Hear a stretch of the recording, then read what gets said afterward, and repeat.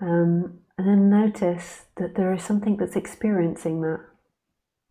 There's something that's experiencing the person that doesn't like chaos and wants freedom. There's something that's experiencing the person that thinks about the image of freedom. There's something that's experiencing the sound of my voice, the computer, the room, the microphone, all of this, everything. It's conscious of it. It knows it instantaneously. So that's not anything to do with the person. The person is also being experienced. Your thoughts, your feelings, your ideas about what's happening, your recognition, your understanding, all of it's being experienced. And that experiencer cannot be found. The person can't turn around and look at the experiencer because the person is being experienced. So there's two levels that we deal with, or I deal with. There's the absolute, there's freedom that knows everything. And that freedom cannot suffer because it's not identified with a thing. And it's here right now in your experience. But what's happening in you is you're focused on the human experience, which seems solid and fixed. And you believe that you can sort the human out and the human can become enlightened, and that you're one day going to arrive there on the human level. And therefore you keep seeking in your emotions to have emotional peace or emotional stability.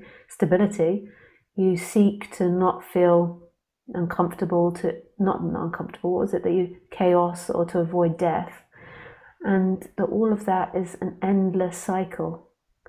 The freedom of enlightenment is recognizing that there's something that's experiencing that person, that's going through that dance. It's an energetic movement from being limited to this expansive freedom, which is everything and nothing, which is presence. And we can work on the human, and the human can work on itself, because the human can't get to freedom, because the human is something that comes and goes. So there is no solid human that can eventually arrive at freedom, because freedom is your nature. It's what the human appears and disappears in. But what can happen on the human level is the human can become more aware of itself, more understanding of itself, and it can become a more balanced, happy human.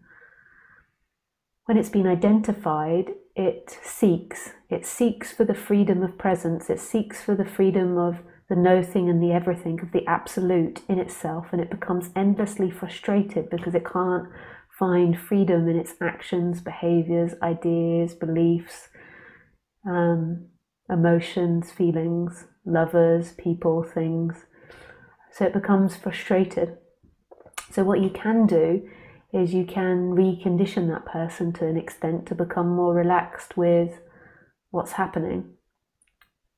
But that's not going to bring you to freedom, because the person doesn't become free, because the person doesn't exist as a separate entity. The person is an experience.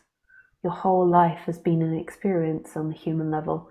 Your memories, your ideas have always been experienced by something that's still and present now, that's not a thing and all things. And you, who you truly are, have never left this moment. You've never come and gone. You've never been here and not been here. You've never been conscious and unconscious. It's always been present. It's always been here. And it will go on like that endlessly. In fact, endless appears in it. Endless isn't a word for who you truly are. It's something that comes and goes.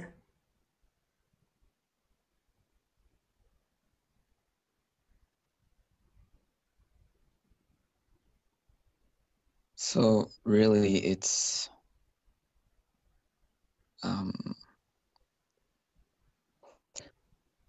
there is no separation. No. Is what I'm getting. Yeah, from the perspective of the absolute.